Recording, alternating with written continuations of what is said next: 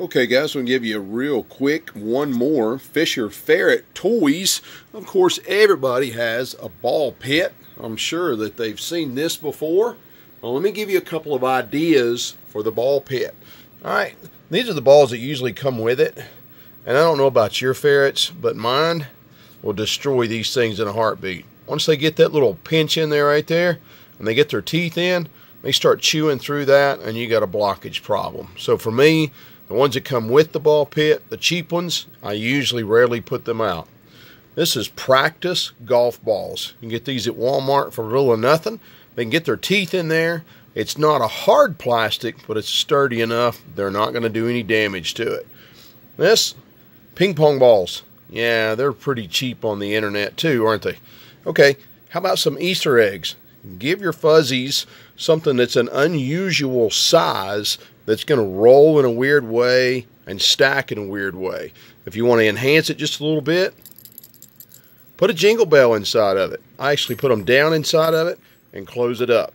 Now, if you want to go really crazy with it, this is one of the large Easter eggs.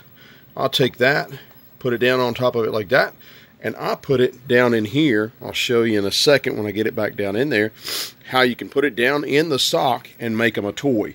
Now, if you look around Walmart, Kmart, pet supply places, there's some unusual size balls, and you'll find these are at a pet store. I think these are for small dogs, but just something to make that bin a little different weight so it'll roll around different. And I think these were at Walmart. I think these are actually bathtub toys for a baby. So there you see a unusual ball pit. Let me give you one more while I got you. This is a child's baby swing. This is one of the toys of my kids, but my ferrets absolutely love that. That's just on top of a TV table there on the peg. They'll crawl up in there. I can rock them right to sleep. You want one more? How about one more? This is an easy one. Check it out. It is actually just a bird seed bag. But listen. Yep, there's you a cheap crinkle bag, and my guys love it. It's big enough for them to get way down in there. That's all it is, bird seed bag. So give me a second. I'll show you how that goes together. Well, that was easy enough. It'd take me about a second. Put it down in the bottom of the sock, and you get you a great little toy for your ferret. They'll usually play with it like that, upside down. And when they get a hold of it, they'll roll it around. But try to find some different balls for the ball pit. Like I say, these are dangerous. You're going to have to watch them and inspect them.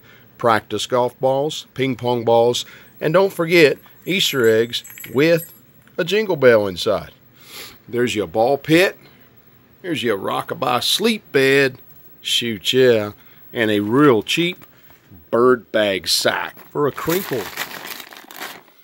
Have fun, guys. Check out all the other Fisher Ferret toys. I'll hit you with some more soon. Enjoy your ferrets.